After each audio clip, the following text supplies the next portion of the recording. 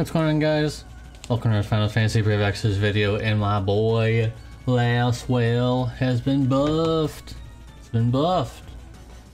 So let us get into all of it, because there's quite a bit to go over. First of all, its mirror equity blue sky is now an 88 times modifier, which is slightly significant. Not huge, but significant. Glacial Judgment Blade is now a 80 times mod with 8 Olympus crystals filled to everybody, which is a lot more significant. 6 is way better than, or 8 is way better than 6 in way more ways than you can imagine. And also, Frozen Blade Flash is now a 3-turn cooldown instead of 4, and it also decreases ice resistance by 130% for 5 turns, and also increases attack and magic by 300% for 5 turns. Now, I mean, you could say the magic power addition is kind of whatever, because unless you're transitioning quickly into his brave shift form, I mean, why do you care about magic for? So it's good. It is good, because if you shift back and you use this buff because the other one's on cooldown, maybe, I don't know. Unless they're both the same. I don't remember if they're both the same cooldown or not. But I do remember them both doing Ice and Pearl, so maybe they are. Anyways, Bane Dragon Insects now gives yeah,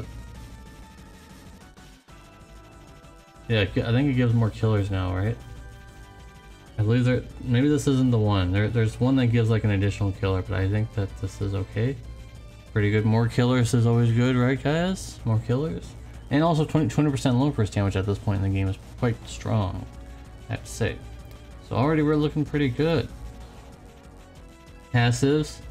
His TMR ability has 100% low burst damage, because remember, he's a low burst damage dealer in his base form.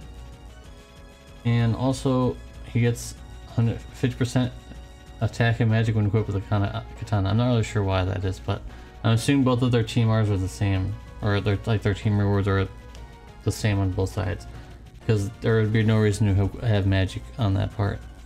Anyways, he now has 150% dragon killer, very good. He now has 250, but also if you look down there, he has another 50, so quite nice.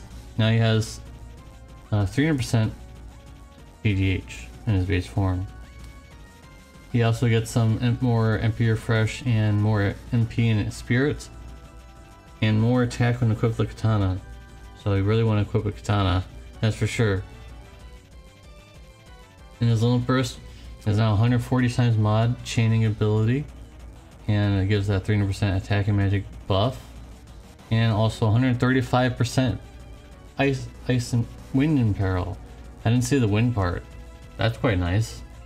Ice and wind in peril, nice. So that's quite strong, 135%. I mean, Global's just now getting those kind of numbers, right?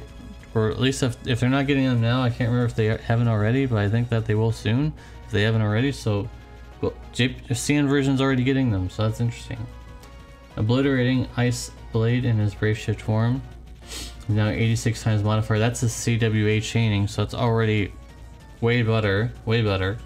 86 times, very nice. And then Freezing Ice Edge and also Raging Wind Edge now is 6 uses per battle instead of 3, and now is a 100 times mod. So very good. His modifiers are slightly stronger. Still in his Brave Shift form, and his passives, Remembering Master, more MP recovery, and also attack and magic increase. His Limit Burst, well, not many people use this. It is 175 times mod finisher, and also 300% magic. Well, I think that one was the same, but increases Limit Burst damage 175% to caster for 3 turns, so pretty good. His TMR is now, oh, this is what I was thinking of. His TMR is now dragons and insects instead of just dragons by 50%, and also increases attack and magic by 50% TDH. So he has physical and magical TDH with that TMR. His S TMR now gives 250 attack and magic when equipped with a robe by himself, by if he himself equips this, he gets 250 flat attack and magic, which is really nice. And his vision card level 10, try to surpass me. The requirement is now only for himself as the last level, but you can still use the other ones.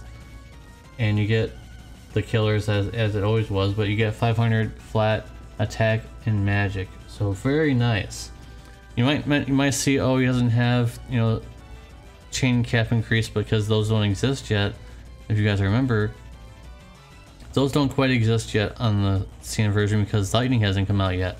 So of course you wouldn't be able to do that. But at the same time, the reason why they didn't give him the 600% cap is because his katana would be kind of his katana upgrade in the future would be kind of worthless. Why would you want to do that if you already have it? So that's the reason why he doesn't have the 6x cap.